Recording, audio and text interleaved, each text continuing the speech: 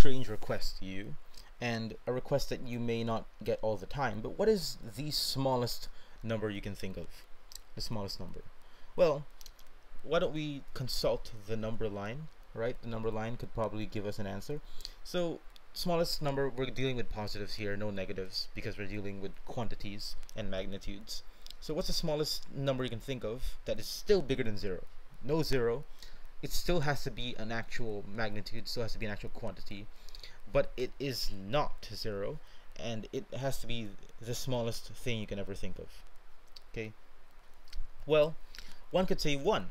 1 is the smallest, right? Because, you know, 1 comes after 0. But you can see here in the number line there is some space between 0 and 1, and you can argue that another number can be smaller, 0.1. So 0.1 is even smaller.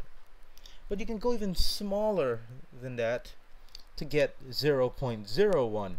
You can go smaller than that to go 0.001. And you can just keep, you know, exponentially going smaller and smaller and smaller and smaller and smaller. 0.0001, 0.0000000000000. Yeah, there is no end. There is no final last smallest number. You can always keep going smaller. No matter what number you claim to be the smallest number, to be the smallest real number, you can always get another number to say that it's actually smaller. So what if I were to, you know, let's say I were to redraw the number line like this, to redraw the number line like this. It's a slanted number line, but who cares?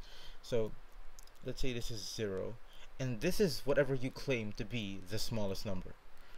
There's always a space between 0 and that number. Thus, there is no smallest real number. There is no real number. Okay, so yeah, the real number line doesn't seem to provide us with everything that we want as we thought. You know, it's not like Amazon.com. It's now like Amazon in real life, where it's not always in stock. So how do we deal with this? How do we meet this requirement of having a number that's smaller than any real number? Well, to be smaller than any real number, you can't be a real number, because whatever real number you throw at me, I can always find as something smaller. So I can't be real, and I can't be finitely small. If you give me something that's finitely small and it's real, I can always, you know, divide by 10 and get something even smaller. So I have to be so small that I should even surpass 0.00000, like 1,000 zeros. 1,000 zeros. I should even be smaller than 1,000 zeros before 1. How to be smaller than this? To be the smallest possible number, the only way is to be 0.00000, infinite number of zeros. Infinite number of zeros, then 1. So what would that number be? You'd have to be infinitesimally small, infinitely small, so small. To be infinitely small is like it's like the only way to see a length that is infinitely small, you have to zoom in and zoom in to a factor of infinity, and that would take you, I would say, about an infinite number of years to get to that zoom factor. Just keep zooming in, zoom, just zooming in order to see a line that is even remotely visible. You'd have to zoom in to an infinite extent. It will take you past the heat death of the universe, past the rapture, past the big crunch. You know, everyone has died. You have died. All of technology has died. That's when you'd be able to see a line of infinitesimal length. To be infinitely small is to be infinitesimal. And we don't have an actual numerical value to assign to an infinitesimal number. Like, let's say we had this number, this infinitesimal number. It's so infinitely close to 0, man. It's so infinitely close to 0 that if I were to actually draw the actual distance, you can't see it. You can't even distinguish this number to 0. You can't even distinguish it. And the thing is, we can't even give it a numerical designation. You know, we can have like 0.000, and I could say that there are an infinite number of zeros, then 1, but that isn't even accurate. You know, if who says it has to be like this? It can even be 0.000, then 2 instead of 1, or maybe 3, or maybe 4. The thing is, to be infinitesimal is it's difficult to really put into numbers. It's really difficult to really have a definite number to really express to be infinitely small. So of course, we just use a symbol, and we use Greek symbols when it comes to math. So of course, we use the symbol epsilon. So epsilon is like an inverted 3. So it's so infinite, and epsilon is so small that on the number line, you can barely see any difference between epsilon and 0. You just think epsilon is the same as 0 because it's so small, you know. So of course, epsilon being the infinitesimal, it would be so small. You can say that it's 1 over infinity, because you know, to get something small, you take 1 over a big number, like 1 over 100 gives you something quite small, and 1 over 1,000 gives you something even smaller. And as I keep cranking up the number of zeros, I end up getting something that's super small. So once this denominator number becomes infinity, or the zeros are infinite and it becomes an infinite number, it's practically 1 over infinity, you know. So the infinitesimal epsilon is practically 1 over infinity.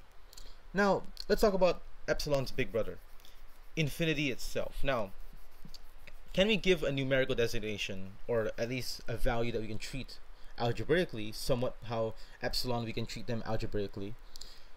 Just like epsilon, we also need a number to represent something infinitely big, the opposite, where we'd ask, tell me a number that is bigger than any real number, rather than a number smaller, but rather number that's bigger. So epsilon is smaller than any real number, but what number is bigger than any real number? What is this? What number is so big?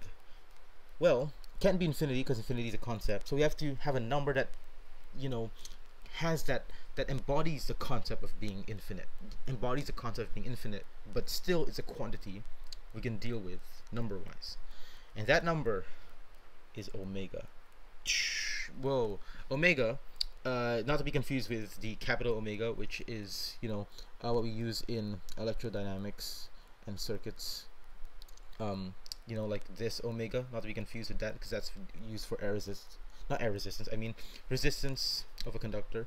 But omega, the lowercase omega, I like to think that, you know, omega represents infinity because, you know, the Bible verse, I am the alpha and I am the omega, beginning and the end. And if you think about it, this omega is the end of all the counting numbers. So, you know, all the counting numbers, natural numbers, 1, 2, 3, 4, you know, on the number line, if I were to draw that on the number line, let me just draw that for a bit. Okay, yeah, shapes. Okay, so let's say I were to start at 0, then I would have 1, 2, 3. As I go on forever, after an infinite number of numbers, after all these guys, I would eventually reach omega. Yeah, so omega is the number after all the natural numbers, and it's the first infinite number, the first one. Actually, it's countably infinite, so it's the first kind of infinity, the smallest kind of infinity.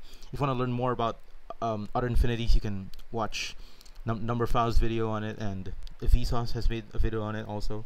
And after omega is omega plus 1. Yeah, we can treat these guys like actual algebraic entities, you know, like, and also epsilon. Epsilon is not the smallest infinitesimal number. We can have even smaller infinitesimals, like epsilon over 2. So yeah, epsilon is smaller than any real number, but we can also have a number smaller than epsilon. So yeah, so pretty much these are hyperreal numbers, numbers that are not real, they're hyperreal. Yeah, yeah, so these numbers, the numbers over here on this side, the numbers that deal with infinite sizes and are so infinitely big, they're so big that if you start counting from 3, you will not be able to get to, get here after a million years. And they're so big that if you started from omega and you counted backwards, you know, you can get to omega minus 1, omega minus 2, omega minus 3. You're counting backwards, you will never get to 3.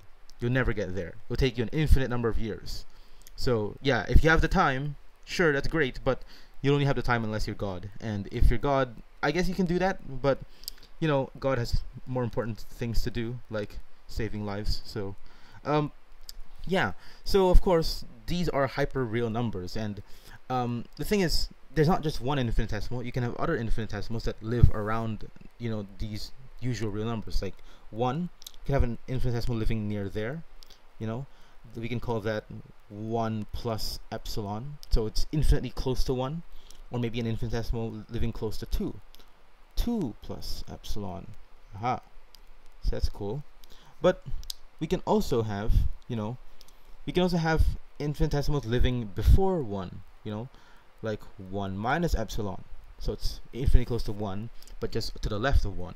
So you have these clusters of infinitesimals that live near your real numbers, and these clusters are called monads, which are, do not confuse them with another thing in biology. Do not confuse them, because I have a friend who confused them, and it was hilarious. But yeah, do not confuse monad with another thing. Yeah, these are clusters of infinitesimal numbers that live infinitely close to real numbers. So yeah. So basically, what is this? So where do these hyperreal numbers live? Do they live on the real number line? Well, no, they do not. They do not live on the real number line. They live on a different kind of number line, but it looks exactly like the real number line. So why don't I just draw 2 number lines to show you what I'm talking about?